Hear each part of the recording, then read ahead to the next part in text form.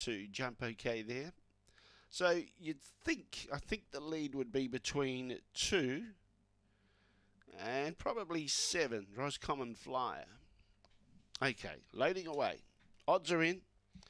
Evens being placed away. The green light goes on for our final event on the program. The Nixon's Function Centre Stakes. Set to go.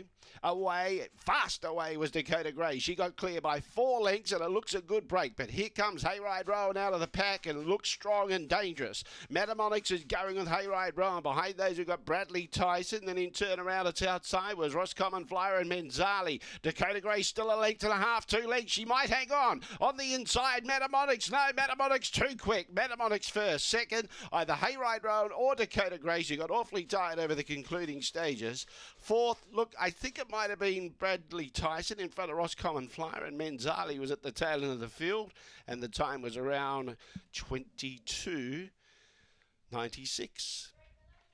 Number 4, the winner, Metamonix, gets home for late mail followers, and another winner for Judy Hurley here today. Emily Storm was good in race 7 for Judy, so it's been a day of doubles today. Graham